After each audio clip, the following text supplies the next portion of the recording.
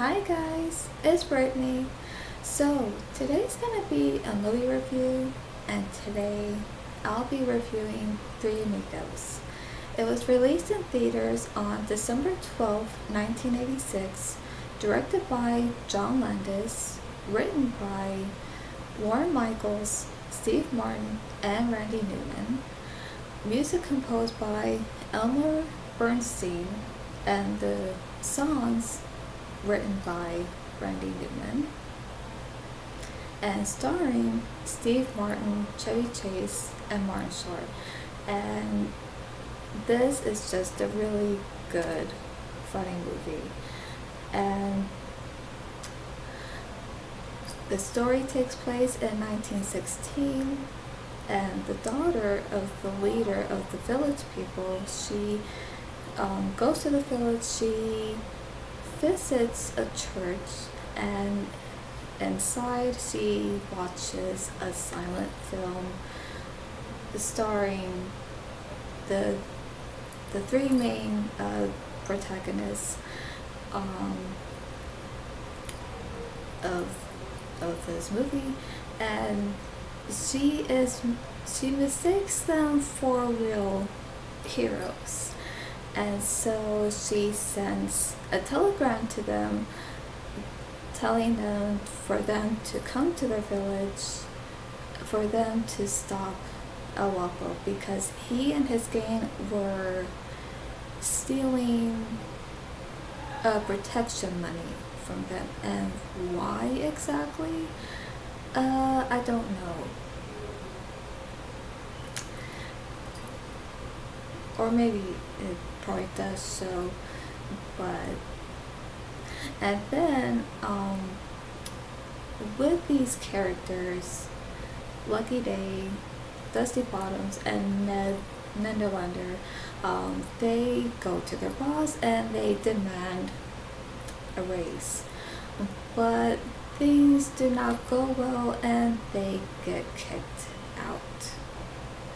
And so after they're pretty much kicked out from the studio and the mansion, even their clothes are taken back, which were given as gifts, and so they can no longer, go back. So they were pretty much fired, just because they demanded a raise for their next project that they were going to do. And that just doesn't seem fair, like, to get fired just because you wanted a raise. Like, that's just how things go, that's just what happened. And so as soon as they got fired and got kicked out of the studio mansion, then not too long after that, then they received a telegram, but they misinterpreted the telegram as a job offer in Santa Poco. So, and of course, thinking that this was a job offer, they broke into the studio to retrieve their costumes, and they headed for Mexico.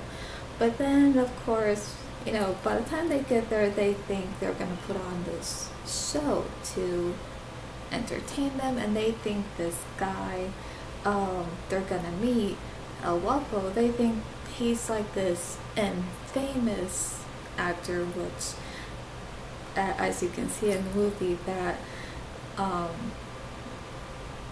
Dusty,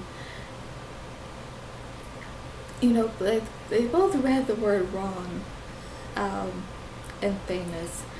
Well, it's infamous, but they read it as infamous, and they thought it meant that this guy is more than famous. Like, he's, this very famous actor that they're going to meet to work with, of this, what they think of this job offer that they had received, which they misread the message and everything.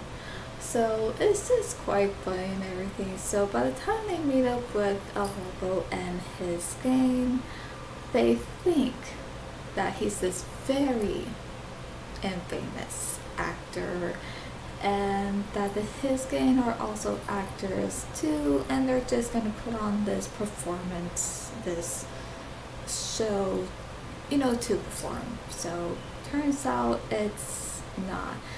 And the thing is the word infamous, which has a whole different meaning.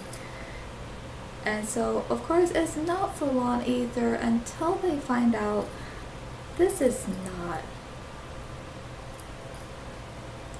that this is not just a show for them to put on, to perform, to entertain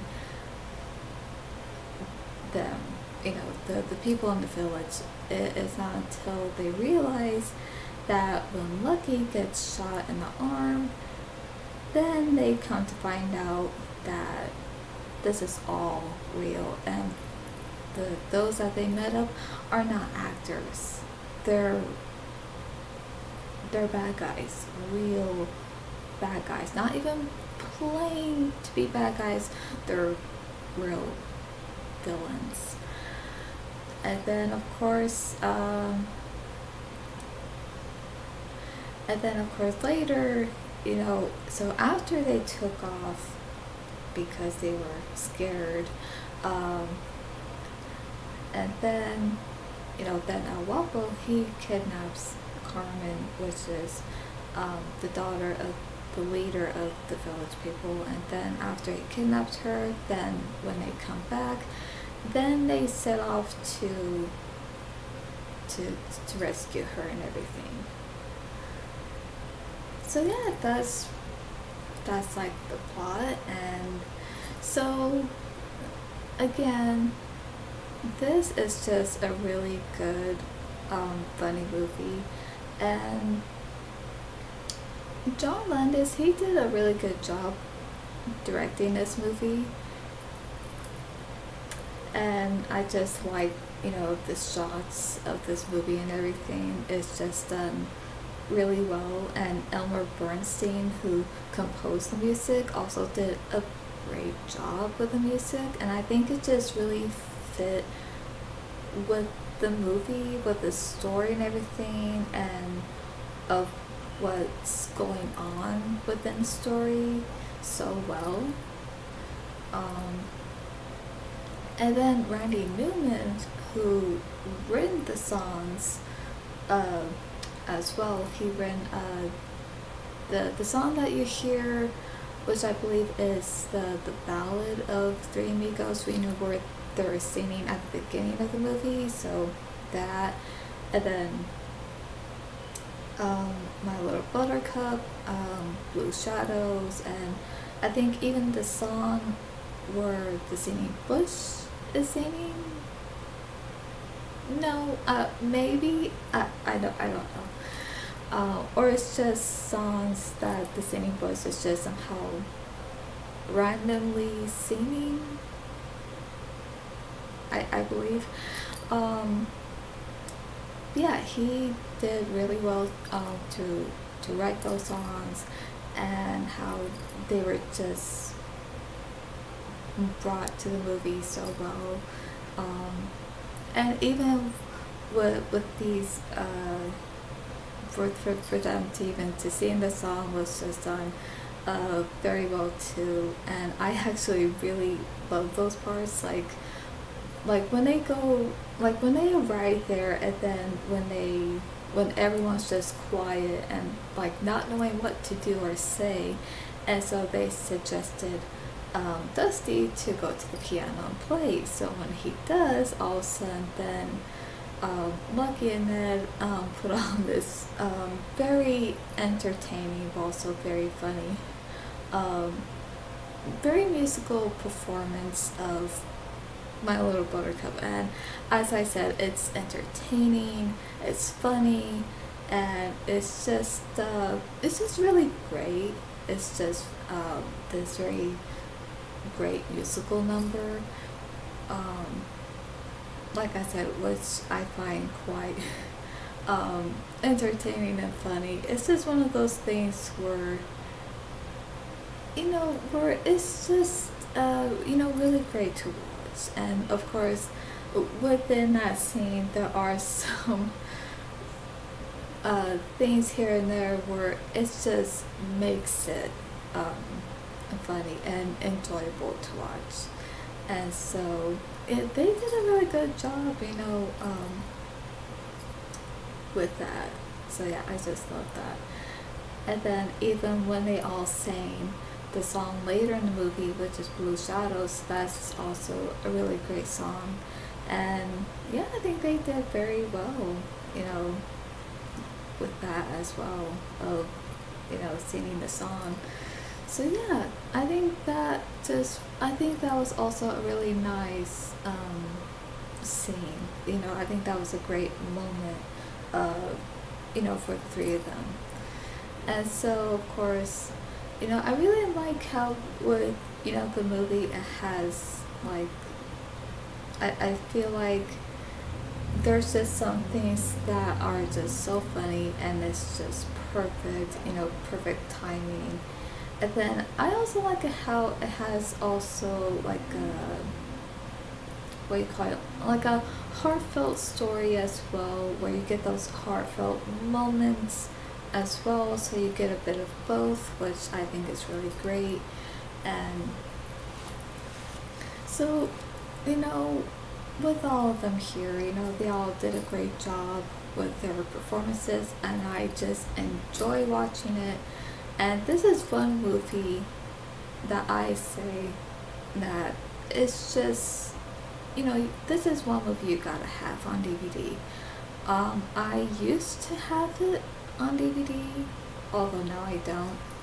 But I do want to get on DVD again, so that I'll definitely, well, I don't know when that'll be, but maybe sometime this year. Yeah, it's just really great to watch, and everyone did a great job and everything. And so yeah, I just love their performances, and they're just really great, they're just really wonderful, and I just love watching their performances because it's just not only funny, but it's entertaining, and it's just enjoyable to watch, as well as the movie, the whole movie itself. And it's just one of those movies where I would definitely watch again and again and again, like over and over. So yeah, that's my review on The Amigos, and to rate this, I would give it a 8.5 out of 10. I would give it an A. I would give it 80%, and 4 stars. So that's my review and rating on The Amigos. So, and leave a comment down below if you have seen it, and if not, I do recommend it. It's a good, funny movie.